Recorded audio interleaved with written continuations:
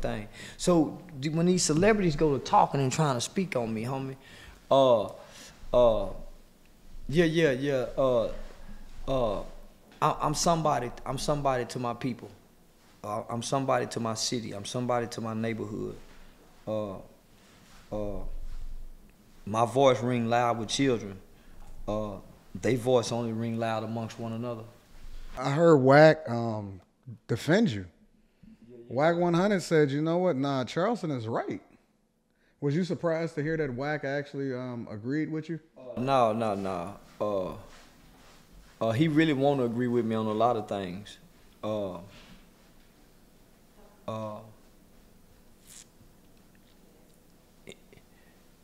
He just trying to compare it to me, right?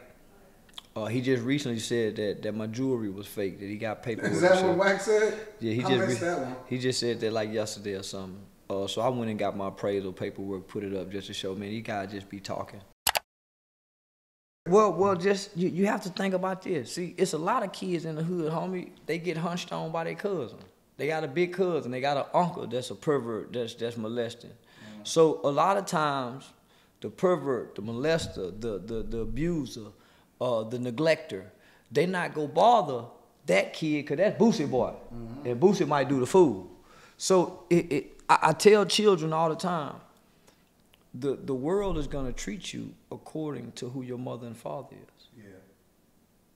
So that is very true. If they know your daddy, the kind of daddy that'll kick in the door and pistol whoop them, jump on your grandmama, kick over the fish tank, beat up your uncle, drag your mama out there because you done said somebody done something to you, won't nobody in that family bother you.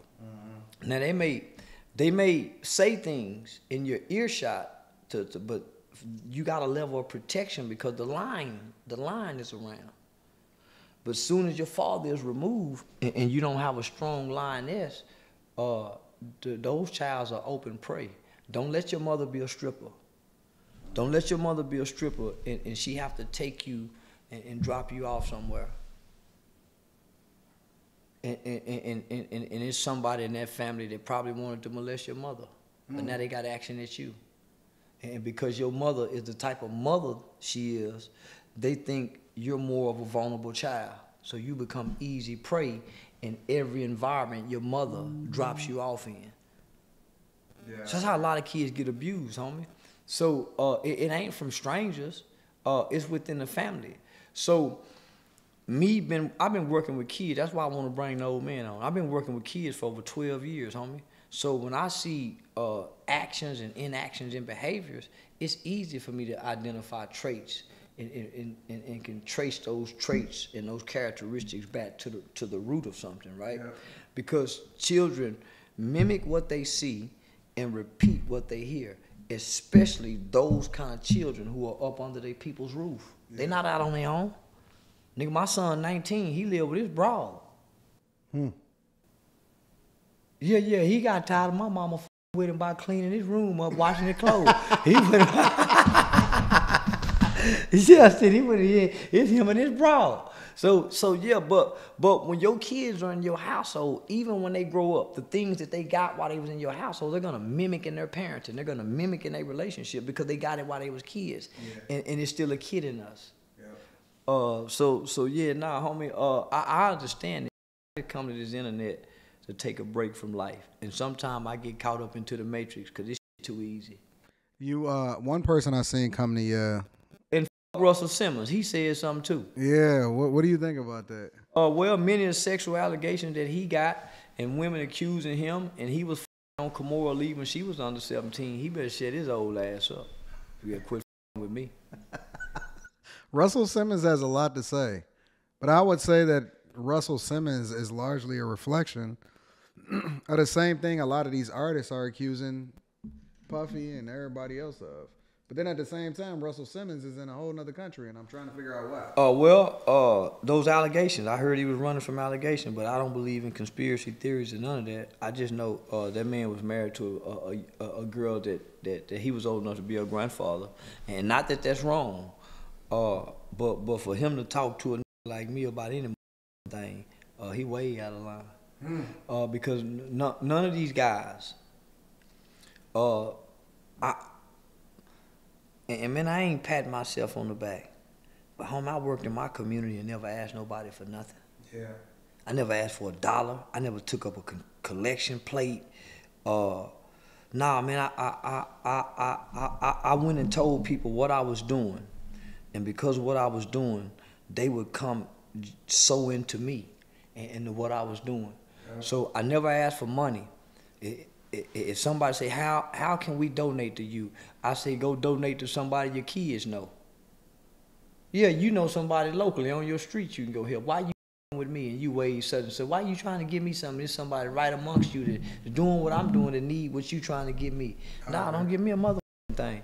So when these celebrities go to talking and trying to speak on me, homie,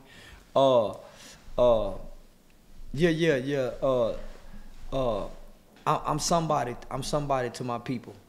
I'm somebody to my city. I'm somebody to my neighborhood. My voice ring loud with children. They voice only ring loud amongst one another. I heard Wack defend you. Wack 100 said, you know what? Nah, Charleston is right. Was you surprised to hear that Wack actually agreed with you? No. He really want to agree with me on a lot of things.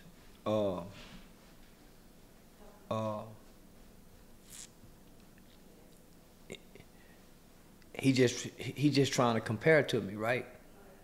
He just recently said that my jewelry was fake, that he got paperwork. Is that what Wack said? Yeah, I missed that one. He just said that like yesterday or something. So I went and got my appraisal paperwork, put it up just to show, man, you gotta just be talking. This is what he told me, and it broke my heart. Because I was in my early 30s. I'm 45 now. I was in my mid to the early 30s. And I had a mixture of Dr. King, Malcolm, and Marcus Garvey with a little sprinkle of Huey P. Newton. But I never cursed. And I went and got everybody that I knew, every black guy that I knew that I thought could work with children. And man, I had a badass organizational group of men. And man, you couldn't have made me believe we wasn't for to save and change the world. Man, that old told me 2 black can't do nothing together. He said his father, now he was born in 1945. We in 2014 at the time. He say 2 black can't do nothing together.